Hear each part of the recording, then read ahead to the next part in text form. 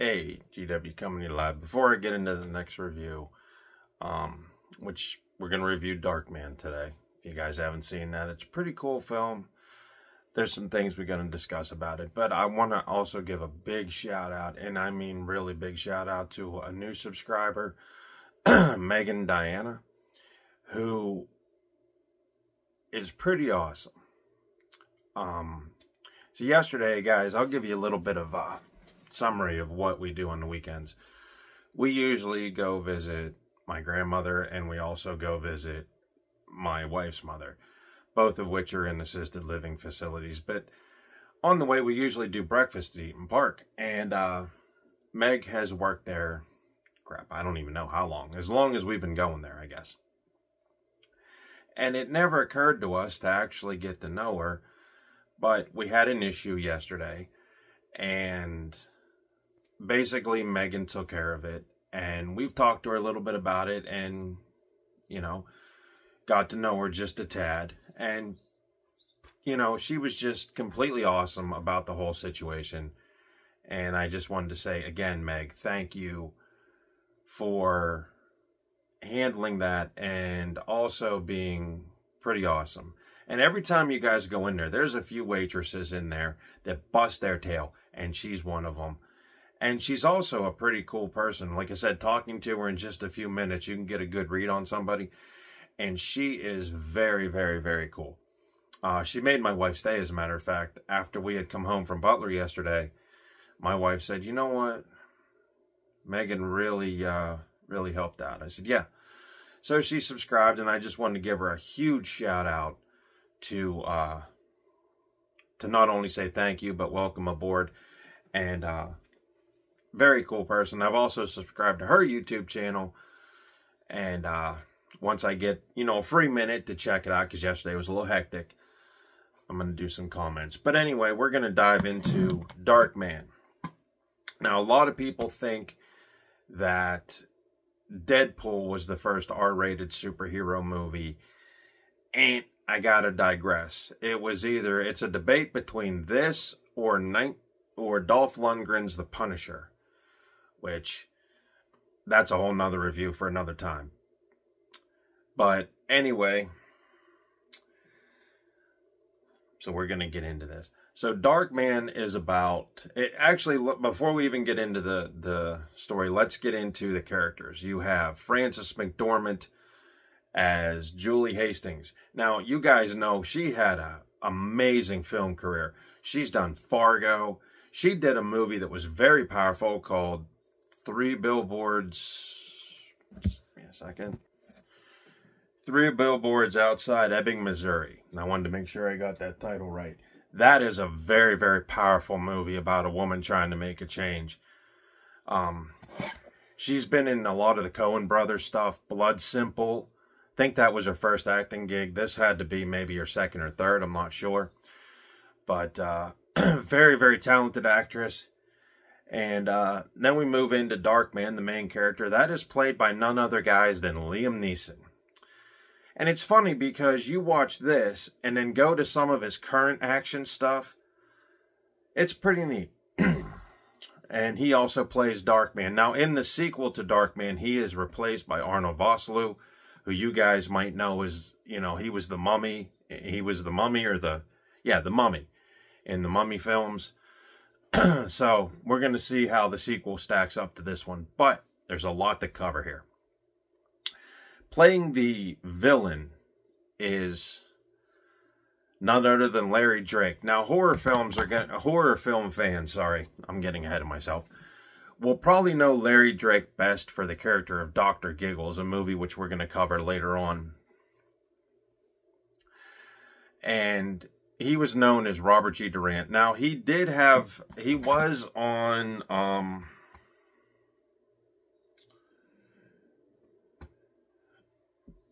I want to say L.A. Law, I think. And his character on L.A. Law was a far, far cry from the evil villain you see here. I believe it's L.A. Law. His name was Benny on the show. That's all I know. I didn't really do too much digging. But apparently Benny was the nicest guy. The character was nice, does everything for everybody. Robert Durant is the opposite. He's one of the most charismatic, evil, you don't know what the hell's going on inside his head. He operates on a psychopathic level type character. So, playing Louis Strack Jr. is Colin Friels. Now, Colin Friels' character, Louis Strack, is one of those dudes that wants to build a city, doesn't care how he does it, doesn't care who he runs over. He's all about the corporate greed stuff. But let's get into the summary of the movie. First of all, one of the things, before we even get into the summary, is this was directed by Ted Raimi. Sam Raimi, sorry, not Ted. Ted was in the film, actually. He plays Rick. So it was a family affair. Also, at the very end of this movie, Raimi fans will kind of be cool. It'll be cool because Bruce Campbell makes a 5-second appearance. Now, for those of you who know the Raimi Campbell situation, they worked together on Evil Dead, the Evil Dead films, Evil Dead 2, and Army of Darkness. So it was sort of a little homage to that, or a tribute to that. And I think Bruce Campbell was just on the set that day, and they said, hey, make an appearance. But regardless of that, now let's get into the summary of the film. Peyton Westlake's character, played by Liam Neeson, obviously, is a scientist working on a formula to make synthetic skin.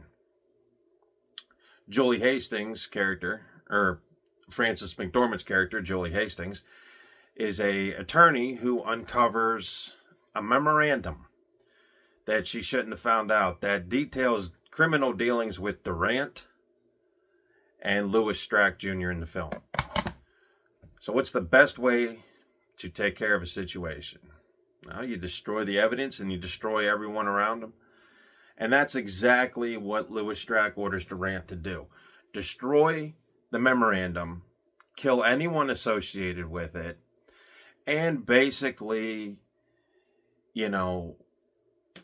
try to get past this because they don't want any prosecution coming back their way. Simple little concept. But what happens in the movie, guys, is that Robert Durant and his guys blow up the lab that Peyton Westlake is working on. They don't kill him. They horribly disfigure the guy and make it look like he's dead. Meanwhile, he's still alive. So now what you have, guys, is the film shifts gears from a typical superhero movie to sort of a Phantom in the Opera type affair where you see Peyton Westlake's character transform into Darkman. He runs around in the shadows. He's trying to perfect it. And it almost becomes also a Frankensteinish sort of deal. And you can see tributes of those films or inspirations of those films in this particular film. Then it turns on to full-blown superhero / horror film with Durant and his guys being targeted by Darkman. And it also has moments of very high tension because Darkman can also now, with the skin, the synthetic skin being, what's the word I'm looking for? Being perfected, he can now become the people closest to Durant or even Durant himself, which leads to some pretty cool confrontations. The only thing about the skin in this movie is it only lasts for 99 minutes. So there is a time frame on there. There is some really, really cool stuff in here. There's also on the cheap, because this movie, guys, was not a CGI-filled movie. It relied on the green screen. There is a stunt involving a helicopter in the third act of the movie, which Liam Neeson did himself. So when you watch this, or you watch anything about this, he did this scene by himself, and Sam Raimi was just like, dude, you're going to be 15 feet off the ground, you're going to be fine. Actually, he was probably about 50, 60, 70 feet off the ground. You can check it out. But he did his own stunt, and I thought that was pretty cool. Typical superhero movie stuff. It ends, like I said, and there will be a sequel. But as far as violence in this movie goes, oh my God, guys. There's a lot There's a lot of stuff. Not all of it is graphic, but there's enough to sort of keep you going. And one thing I liked about this movie is even after an action set piece, you took your breath, you were kind of thrown into another one. So it was like bang, bang, bang. It never gave you a chance to really settle in, grab a Coke, take a breath, and go, okay, what's next? There was always something action-oriented going on. So right off the bat, I can tell you there's a lot of people in the first opening sequence of this movie that get wiped out in A Deal Gone Bad with the rant. And and another local gangster. Obviously, there's gunshots, point blank gunshots in this. There is multiple stabbings. One guy, Ted Raimi, as a matter of fact, gets his head crushed with a car. That happens off screen. One guy gets thrown out of a high-rise building. Actually, there's a couple of falls in there. One guy gets thrown off a high-rise building, like I just said. Another one actually gets thrown off of a building or a high-rise under construction. There is a helicopter explosion, which 2 or 3 people get blown up. A lot of shooting. You know, a lot of people getting shot in this film. So it's your typical, action film. Nothing really creative in the way of kills that I know. I think yesterday when we did Southern Comfort, when I did that review, those kills were a little bit more creative. But given the story, you didn't really need, outrageous kills. You guys didn't, you know what I mean?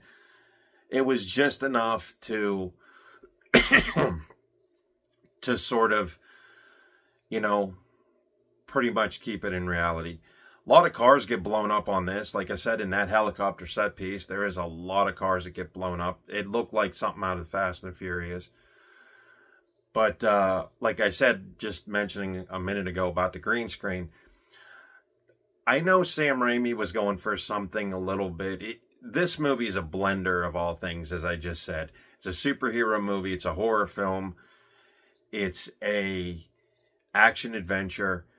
Some of the green screen stuff and some of the stunts and some of the quick shots Ted Raimi uses, they're on the cheesy level, but for a comic book film, it does work. So, not a bad film by any means, highly entertaining. And I've never sat down and watched these. These came out in 1989, 1990.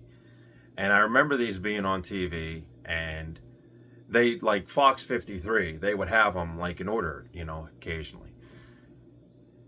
And I remember seeing the TV spot for it, and I'm like, oh, I'll check it out. My dad's like, it's too violent, son.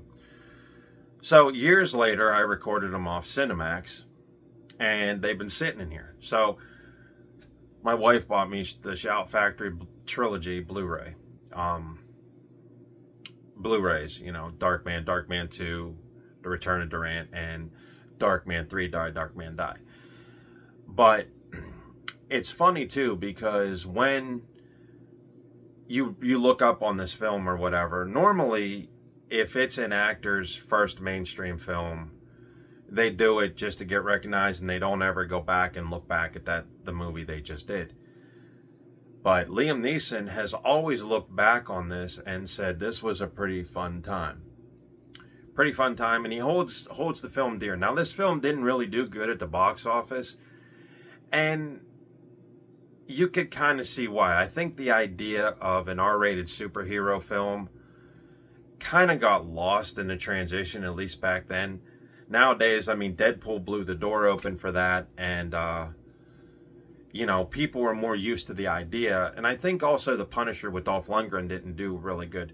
But Darkman as a character, as a comic book character, works very well. Because the origins are there, people destroy everything that he had. Now he's on a revenge trip. And there's a lot of action there. And it's actually a very fun movie.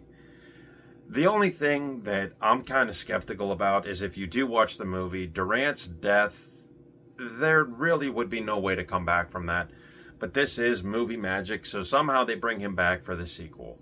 How well that's going to work, I don't know. An interesting point about the villain Durant, too. You'll notice when you watch this that every time he confronts somebody, he takes their fingers, keeps them in a cigar case. Thought that was pretty wicked. And like I said, Larry Drake, when you watch this and watch Darkman, I mean, the dude has some psychotic qualities that make him a perfect villain.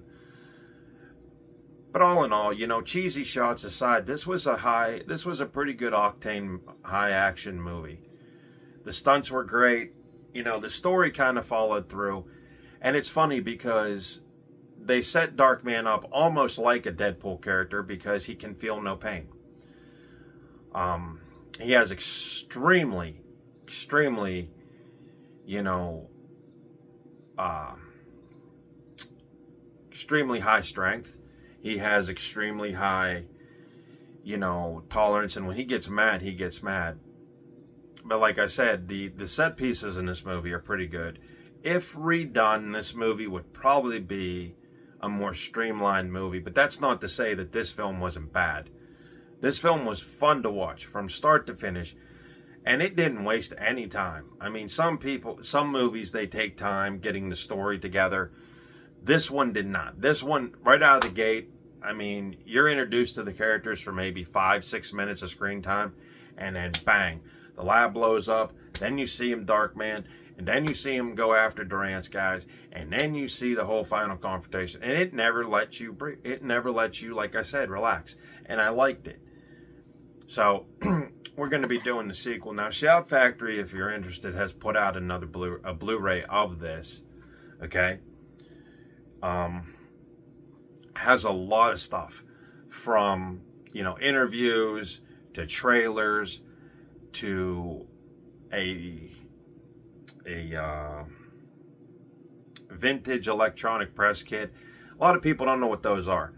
Those are what you would, like, summarize the movie with. You give a trailer, a couple scenes, you'd have actors talk about a couple of scenes in the movie, and then show it to, like, HBO or something. And if HBO or Cinemax or Showtime bought the film, you would see that, like, whenever they had 15 minutes of nothing, they would show that to get you interested to watch the movie. You know, there is a lot of stuff here. There's storyboards. Storyboards are always fun to check out because it's the artist's rendition of an action set piece or a scene that never took place. Like if you guys bought the Goonies 40th anniversary, there is a storyboard of a scene that never came to light. But it's fun to see that and see what could have been. All kinds of good stuff. But, yeah, Darkman as a character, as a comic book hero, pretty badass. And like I said, top-notch cast. And you got Liam Neeson and Frances McDormand. I mean, what else you want? Larry Drake rounding out the cast. I mean, all good people. You know, very good stuff. So check it out. And again, I want to thank Megan Diana for taking care of that problem. And I hope she checks this out. She says she watches a lot of movies, guys, so maybe she'll learn a lot of good crap from me. But that's my movie pick for today. Next week, we'll try to do the sequel. We'll try to wrap up the Darkman trilogy, what I think about it. And I did hear, though, if you're interested, I did hear that there was a TV show in the works, but Universal Studios passed. A fourth film was discussed. I don't know how close we are to production on that, or even if it's going into production. So it'll be interesting to see the future of Darkman if they're going to remake it. I mean, hell, they remade The Toxic Avenger. It's coming out later this year. So we'll have to see. Anyway, thanks to all my fans. And I hope you guys check these out. And I hope you guys enjoy these movies as much as I do. But believe me, if one movie sucks, I'm going to tell you. Just like the new Texas Chainsaw remake. You know, Texas Chainsaw Massacre remakes. But I don't even address that film. Because that film, to me, was the lowest piece of crap ever. But I have my view. You guys have your view, and that's what makes the world go round. But definitely check out Darkman if you haven't seen it. At least from the first one. Cheesy, crazy, action-filled, fun roller coaster ride. And Liam Neeson, Frances McDormand, Larry Drake make it all worth your time.